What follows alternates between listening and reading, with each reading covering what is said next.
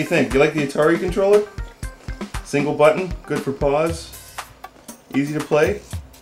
I know you don't have any thumbs, but come on. How much do you like the Atari controller? Let's hear it. Let's hear it. How much do you like the Atari controller? You just want fed, don't you? This is the legendary single joystick, single button controller for the Atari 2600 video computer system.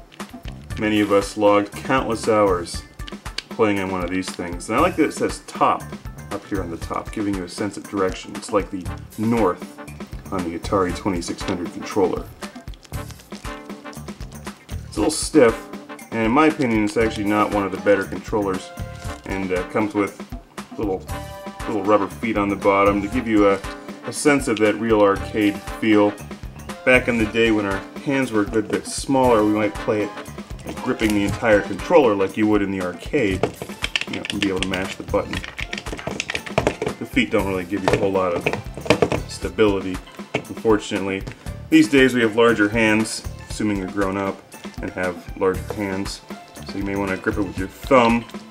I think there's better controllers out there. As many of us know, the Sega Genesis controller will actually work on the Atari 2600 and 7800. But this is still a nice piece of history, an iconic controller, and odds are if you have an Atari, you've probably already got one of these things, and certainly brings back a lot of memories. How about a walk? Oh, you know that word, don't you?